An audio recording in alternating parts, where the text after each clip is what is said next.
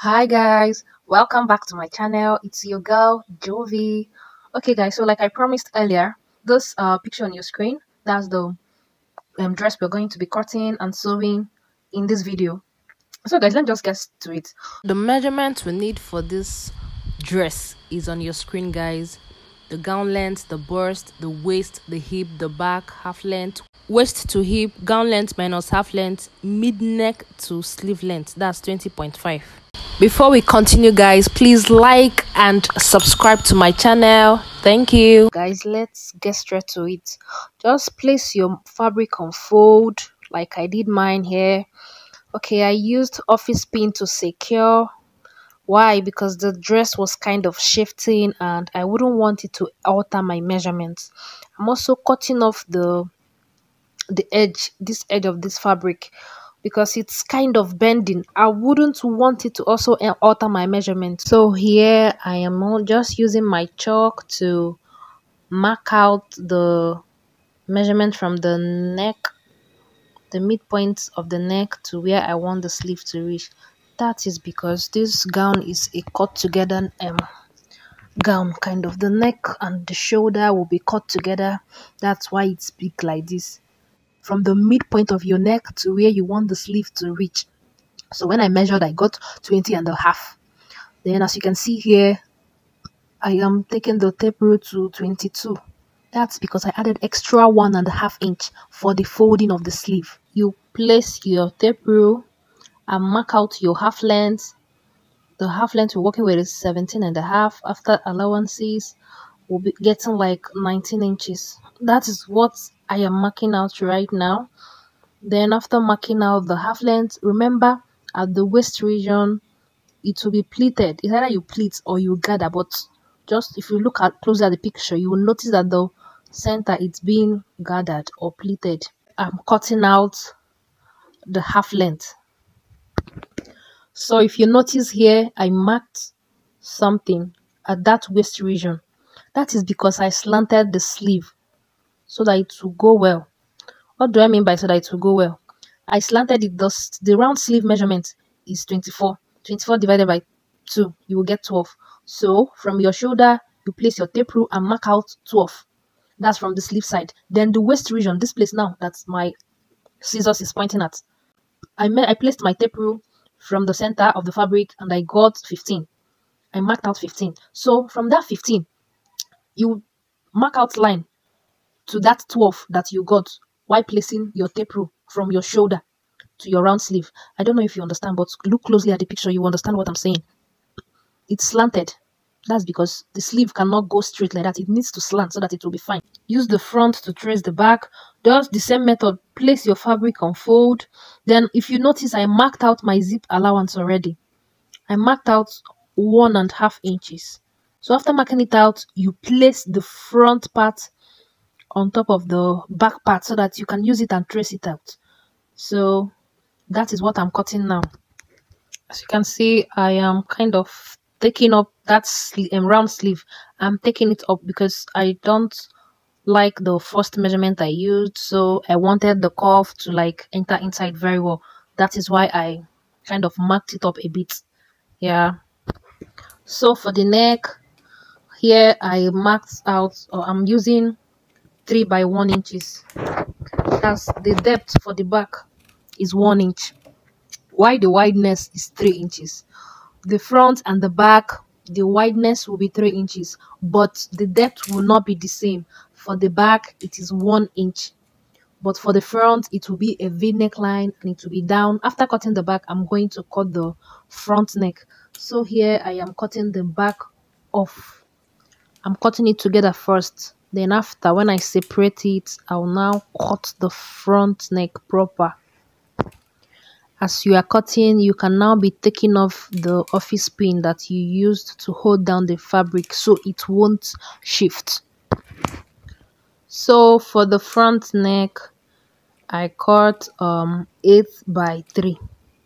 That's the wideness is 3 inches and the depth is 8.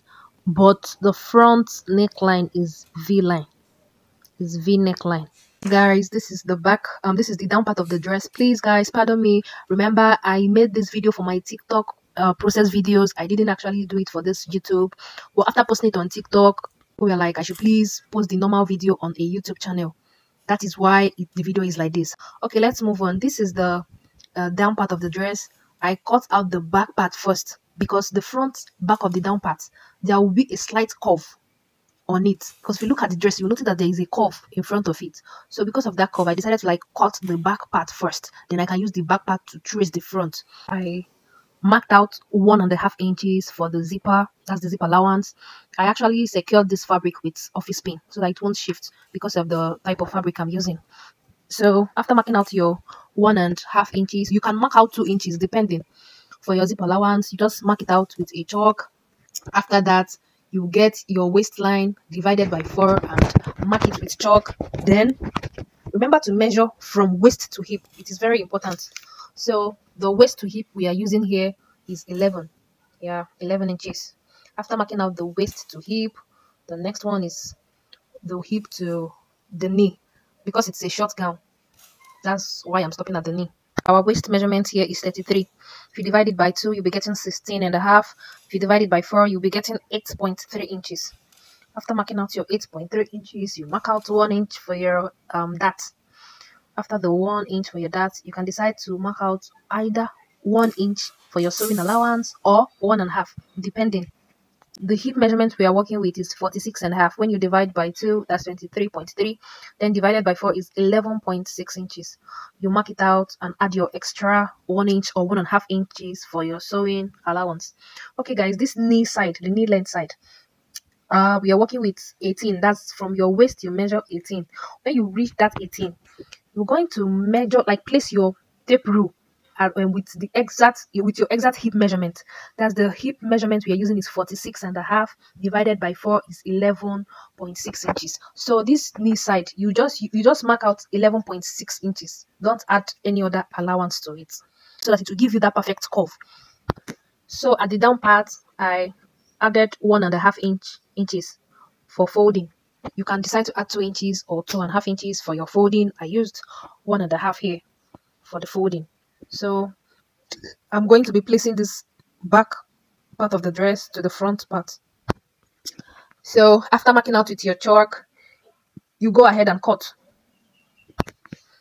Guys, remember our gown length is 39 inches. So you have to minus your half length from your gown length before you can get this particular down part. So guys, I've placed the back down part. The back part, yes, I've placed it on top of the front part. So you want to trace out the front part of this dress now. Still keep your fabric on fold, and then you cut out. Just trace it. That is what I'm doing now. I'm tracing out the front using the back. As you can see, I am being careful so I won't make mistake. So guys, remember the dress, the front part.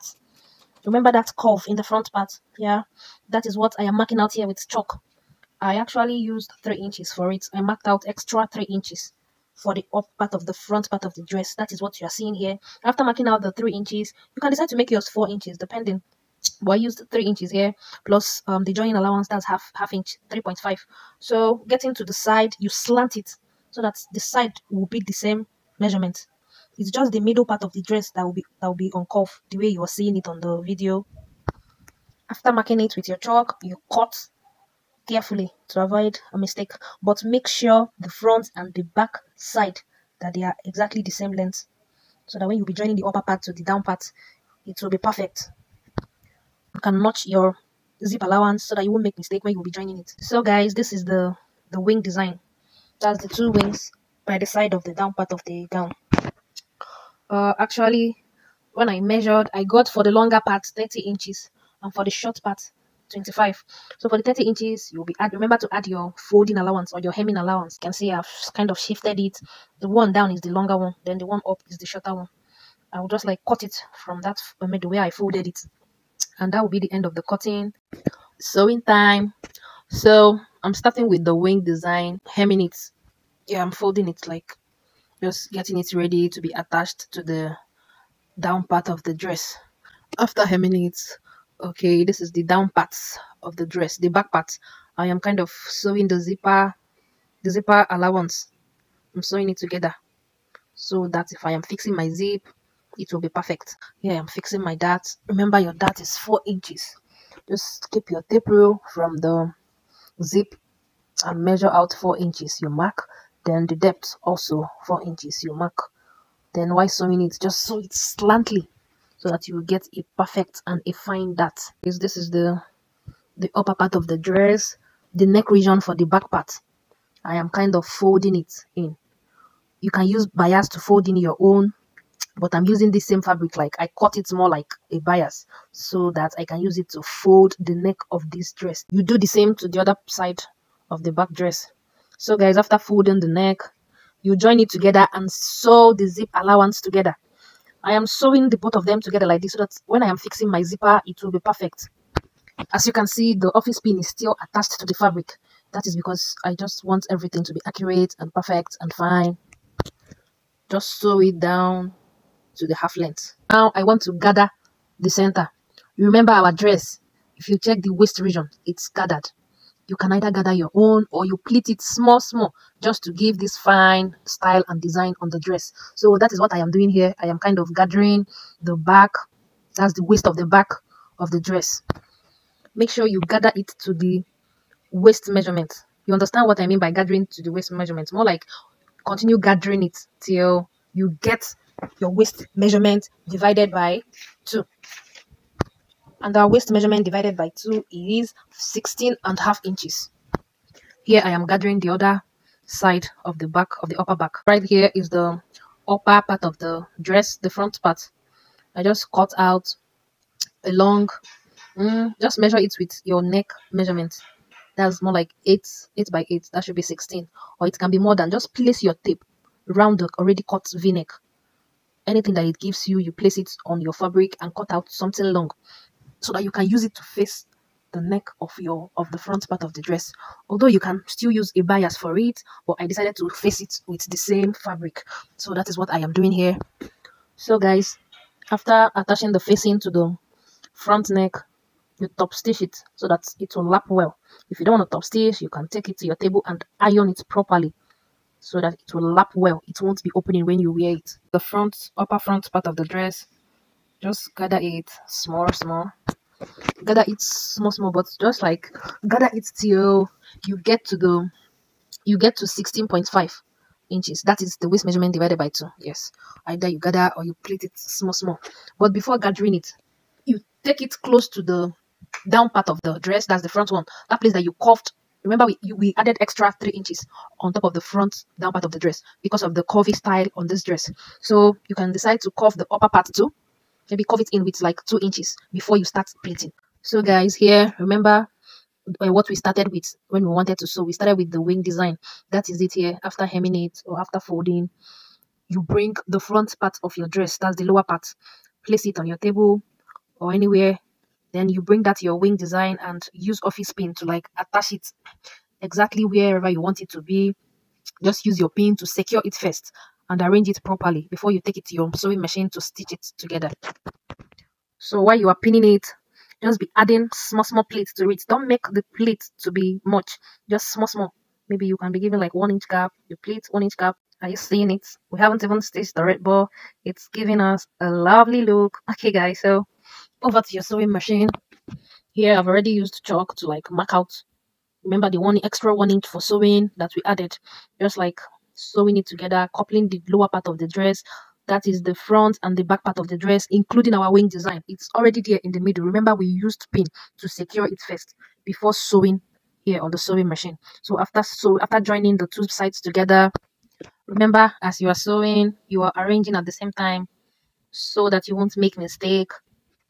Make sure the other parts of the wing design is not obstructing or getting into your stitches. So guys, after coupling the down part of the dress, you keep that aside and go back to the upper part of the dress so that we can join our shoulder. Remember, this is a cut together dress, so the shoulder and the sleeve is already together. It's just to join the front part of the upper dress to the back part of the upper dress. That is what I am doing now. So here I'm trying to show you guys how you can join your dress, your fabric, how you can sew. Maybe if your weaving machine is not close to you, as you can see, I am joining the front first. After sewing on the front, you now turn it turn it to the back side and then you sew again. If you should sew it the second time, your stitches will be very, very neat. So that is what I am doing here, guys. Don't worry, just watch and see what I mean. After sewing it, if you turn to the other side, you will notice that there will be no need for weaving again. Why? Because you've sewn it in already. So guys, watch closely. This is the back part of this dress. So, well, as you can see, it's very neat. You won't be seeing the mouth of the fabric. Okay, look at the front. You see? Very neat. The back too, still very neat. No need for weaving. So guys, just do the same thing to the other part, to the other shoulder, to the other side of the shoulder. Fold it and sew the front first. So after joining the shoulders, you fold your sleeve or hemming. Just make sure you do that neatly. Remember, I added my 1.5 inch. That is what I am using here to fold the sleeve. You don't need to rush it. Just be careful so that you get a good and the perfect finishing. Turn to the other sleeve and also fold neatly. Then couple it. Here I'm coupling the upper part of this dress, more like joining the front to the back. Remember, we've already joined the shoulder. Now this is the side. Remember that side that was slanted while we were covering the upper part of the dress. This is it. This is me sewing it. Yeah, remember our 1 inch sewing allowance. That is what I left. That's what I'm using to sew it. I will join it together. After joining for the left, you turn to the right and do the same. Do it neatly and sew it all the way down to the half length. We are done coupling the upper part. That's the front part of the front part and the back part of the upper part of the dress. We've coupled it already, and we've already coupled for the down part of the dress, the front and the back, and the wing design. So now it's time to join the upper part of this dress to the lower part of this dress, and we'll be starting with the front one.